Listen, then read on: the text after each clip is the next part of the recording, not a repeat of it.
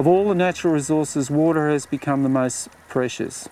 In an age where man has forgotten his origins and is blind even to his most essential needs for survival, water, along with other resources, has become the victim of his indifference.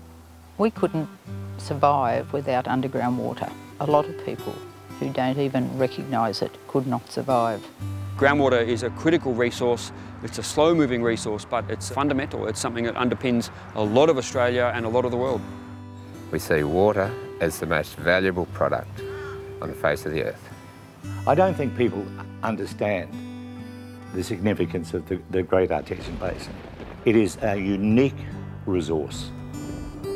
It is the biggest underground water catchment area in the world. And once you pollute that, you can't unscramble the egg. That basin has a great deal of layers of rock systems, we call them aquifers, that have water in them. And these are interlaced with coal-bearing deposits. So we're very concerned when you try to get the gas out of the coal that you will interfere with and destroy those valuable aquifers that have not only been important in the past, they're very important to us today. Without the Great Artesian Basin, we don't have the ability to water our stock, our people, our crops. We lose our ability to produce food. And that's a message that really needs to get to the city people particularly, because we're all in this together. If we can't produce food, what are you putting in the kids' lunch boxes tomorrow morning? We couldn't grow any of these crops without access to that groundwater. In the city, there's not much understanding of what happens west of the Great Divide and just how important these aquifers are. In the city, there's this disconnect that milk comes from a carton, or the wool in your sweater is some magic thing that happens, and it's not. It is a really hard, tough industry where people battle hard to survive.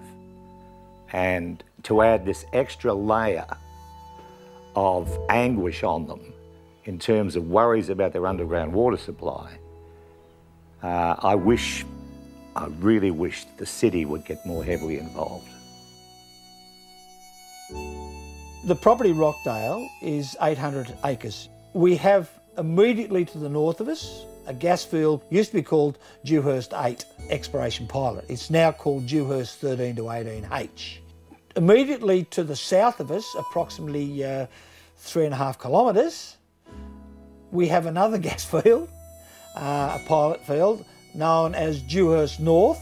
We sit on the eastern edge, shall we say, of the proposed Narrabri gas project, but right in the middle of it. As the crow flies, Bibbulwindi, 11 kilometres. Bohena, about 14 to 15. Leewood, about 18. The closest well is on the Dewhurst 13 to 18H. In a straight line, that would be about 1.8 kilometres from my house and my house bore. From my far bore, in a straight line, just on 1 kilometre. Do you experience any effects from that? Well, I'll put it this way, we're not in court because we think we did our own damage to our own water. The artesian industry, our swimming pool industry, is built up on the water that comes through from about 2,000 feet down. It's naturally hot. Then we also have very good stock and domestic water. The whole of Moree is watered by groundwater, and we drink it. It's that good that we just drink it. It's beautiful water. Queensland and New South Wales in particular are joined together by the Great Artesian Basin. It is one of the great wonders of the world. I toyed with the idea of having a campaign to make it a World Heritage Area, and then someone said to me, but you can't see it, it's under your feet. When you talk about the Great Artesian Basin, there's no image, it's all underground, it's hidden. Most people just don't get it. So what I wanted to do was show people what the Great Artesian Basin looks like. The rain clouds up on the right-hand side and the way it flows down out to the west. How are they not going to wreck it? Because we know that there's no integrity when it comes to wells. It's our concern, and certainly Santos has recognised that this is a risk too, because in their referral to the federal government, they admit that their operations here at Narrabri will impact on the groundwater resources of the Gunnedah-Oxley Basin. What's to say 10, 20, 30 years down the track that we start to get signs of the chemicals that they're using that's starting to flow through into our area, then head north back up into the basin, up into Queensland? It's an unknown, it's a massive, massive experiment.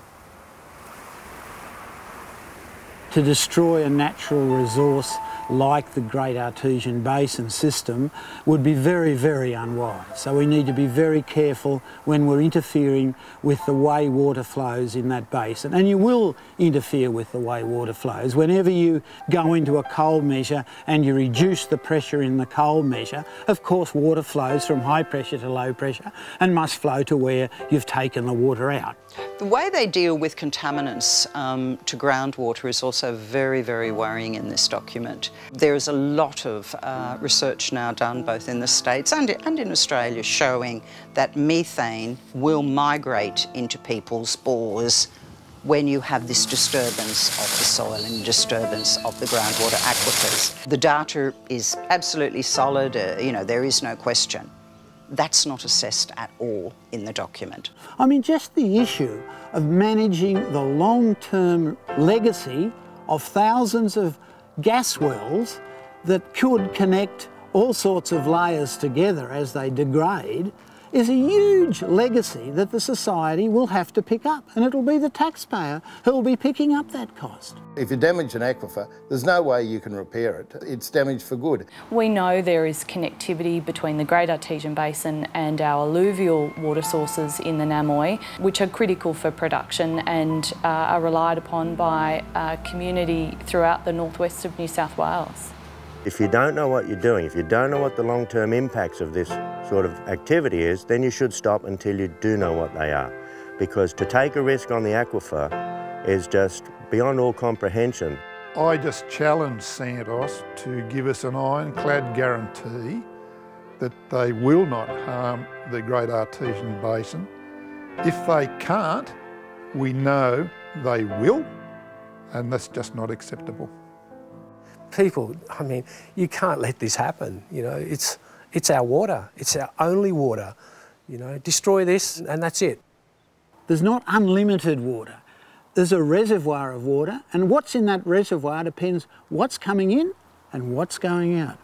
And we should always understand that and see the cycle of water. Probably the most important thing I learnt was listening to an Aboriginal elder up in Darwin a long time ago when I was looking at water in Northern Australia. He said, "John, when you think about water, check what it's doing where it is before you move it, because it's doing something good where it is."